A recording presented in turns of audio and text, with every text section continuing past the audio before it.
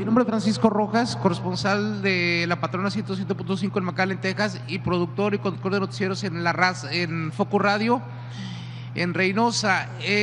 ¿Cómo le puede explicar a usted como presidente y el gobierno federal a la vez a las comunidades de Reynosa y Río Bravo, que viven miles de personas y que día a día están azotados por la inseguridad que se vive precisamente en la comunidad, en las dos ciudades más poderosas económicamente del estado, pero a la vez las que sufren de más delincuencia y enfrentamientos armados entre grupos delincuenciales? La comunidad está cerrando negocios, está siendo despojada de sus ranchos, de sus casas, dejan de transitar entre las carreteras a pesar de que hay 30 kilómetros o 20 kilómetros de distancia entre una y otra, debido a esta inseguridad. Es una comunidad de 5 puentes internacionales con un tráfico tremendo hacia Estados Unidos por FAR, por Mission y por Hidalgo, Texas, y también por Dona y Progreso, Texas también. Es decir, es una comunidad muy pujante, en gran desarrollo económico para el país y para el estado, pero son los que más sufren por la inseguridad o delincuencia. Hay más de 3,000 elementos militares en esta zona, en la 8ª zona militar, y la gente se pregunta, si tenemos tanto militar, incluyendo Guardia Nacional, en donde se ve que la Guardia está en la que es la ajonjolí de todos los moles y hace la labor de seguridad preventiva inclusive, pero dicen, tenemos militares, muchos militares en la región, ¿y de qué sirve si la delincuencia está con todo, enfrentándose, azotando estas dos comunidades? Pues es que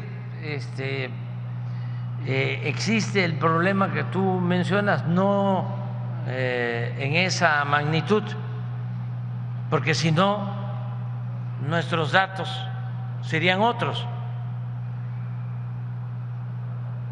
porque puede ser que haya cifra negra, que la hay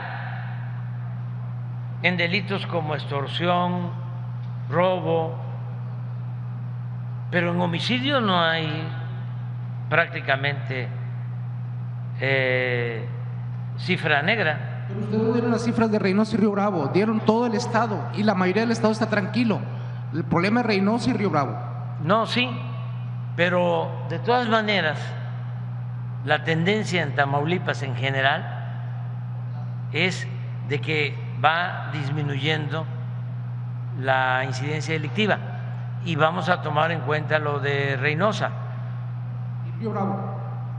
Y Río Bravo, sí, sí, los que están juntos o muy pegados, colindan, ¿sí o no? Sí, están a 20 kilómetros de distancia uno de otra. Es que conozco muy bien, conozco todos los municipios de Tamaulipas, 43, y tengo la dicha enorme de conocer todos hay muchos los despojos de municipios, ranchos, todos los municipios de México. Hay mucho despojo de ranchos en estos momentos, principalmente en Río Bravo. ¿Hay qué? Despojo de ranchos y de comunidades ejidales por los delincuentes. Lo vamos a revisar, vamos a revisar. Y es nuestra responsabilidad garantizar la paz y la tranquilidad. Pero hemos avanzado bastante y vamos a seguir. Gracias. Bueno, te quedas, mujercita.